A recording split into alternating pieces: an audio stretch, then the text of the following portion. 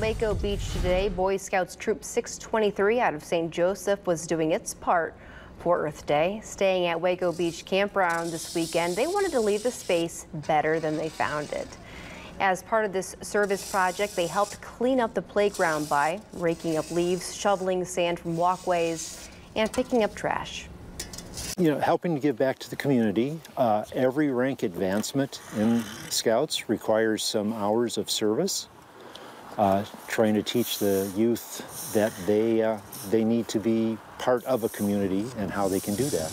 And it also helps to remind them that what they do has a big impact. They can't just leave something behind and expect somebody else to take care of it. It's good that they know that as part of taking care of something that they can give back. And he says this is all part of helping Weko Beach prepare for the busy summer season.